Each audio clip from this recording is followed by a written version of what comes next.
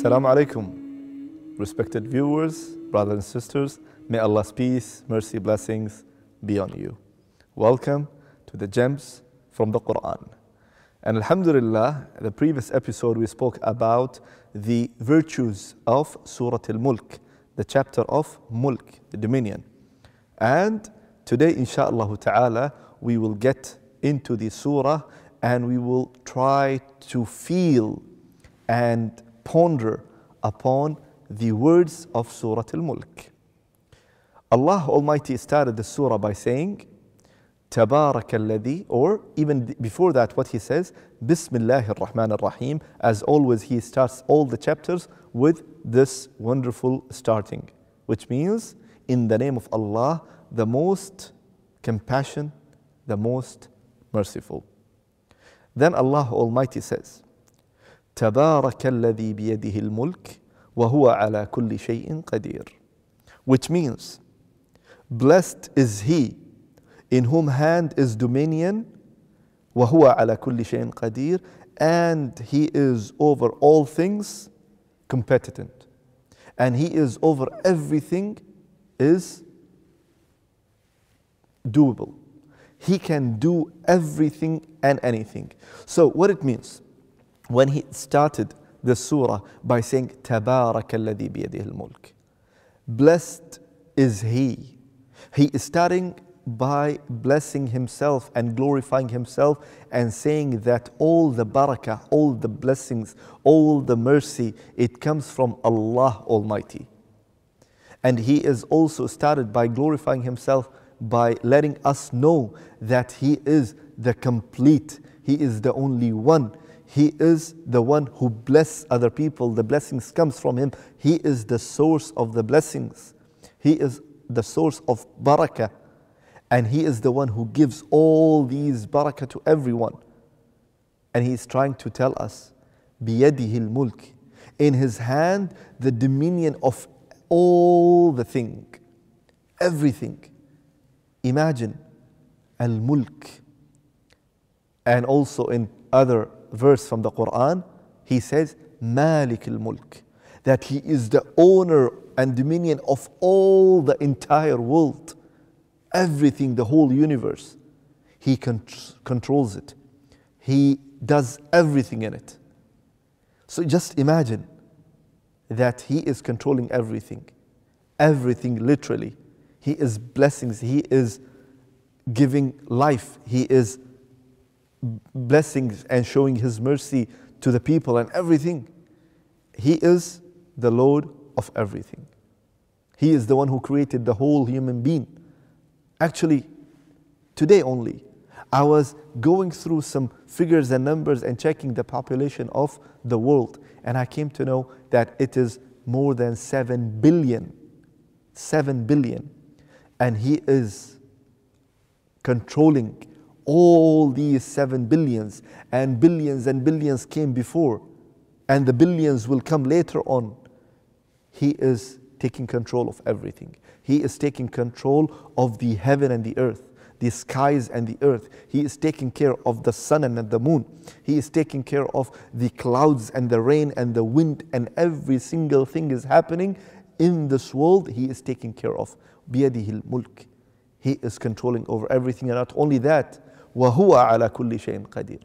He is able and capable to do anything and everything.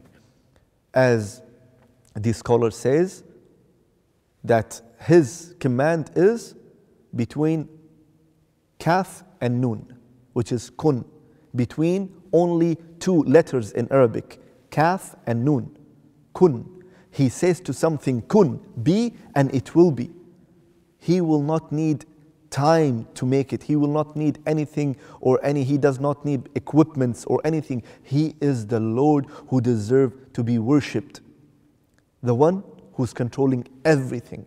The one who is controlling and managing everything. This is the Lord, Allah Almighty, the one God, who deserved to be worshipped. Can you imagine? This is our Rabb, this is our Lord. And we can continue insha'Allah ta'ala about more about Allah Almighty, but after the break, so stay with us insha'Allah.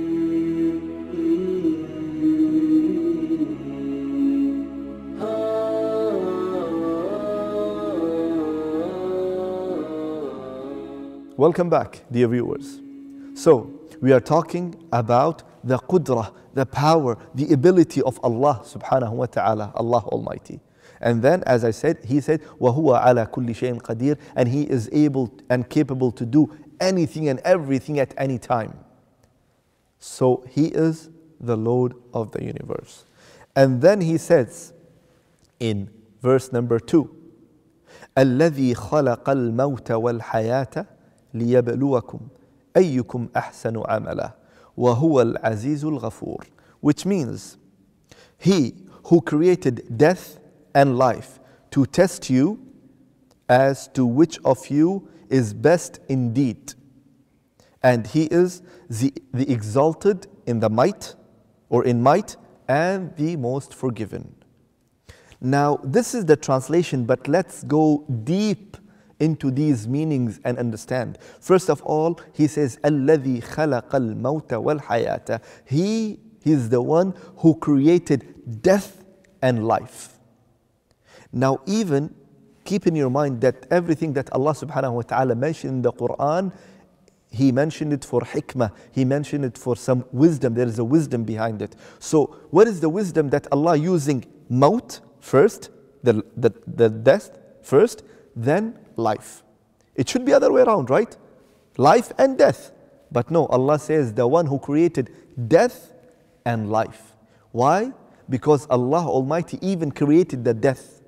And we came out of nowhere. We were actually before, where we were. We were nowhere actually, We were completely dead, as Allah Almighty says. كيف تكفرون بالله وكنتم أمواتا فأحياكم. Imagine that Allah Almighty in some other chapter, Allah Almighty saying that كيف تكفرون بالله, how you disbelieve in Allah Almighty, وكنتم أمواتا, and you were dead, فأحياكم, and He put you into life. So even before existing to this world, we were dead. We were dead. We were living into the dead zone. And who created this dead zone? Allah subhanahu wa ta'ala. And that's why the scholar says that we were dead, we came to life, we will die again, and then Allah Almighty will resurrect us. So there are four ways and 4 levels that we were dead, we were not exist to this world. Then Allah Almighty created us in this world, so we are alive. Then we all will die. الَّذِي خَلَقَ الْمَوْتِ. We will die for sure. Then Allah Almighty will create and will make you come again to life on the day of judgment. So this is the process: death, life, death, life. And then after that, it's unlimited life, either in the hellfire or in the paradise. The choice is yours, which path you want to select or which path you want to choose.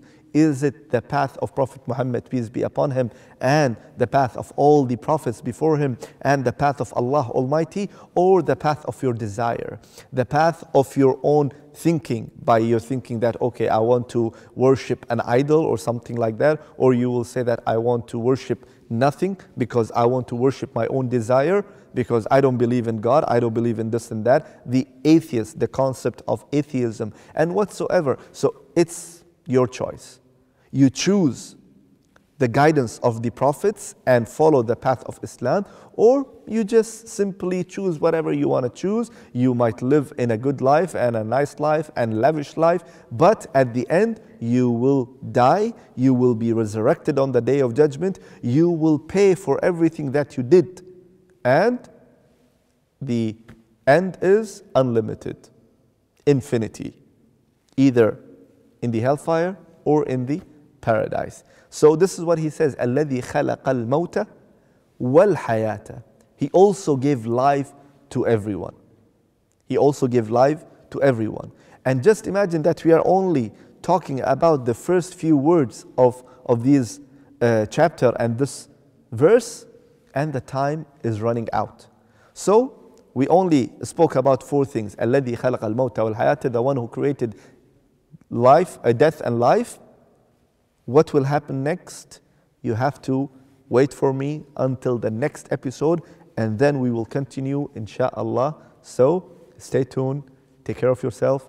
Wassalamu alaikum wa rahmatullahi wa barakatuh.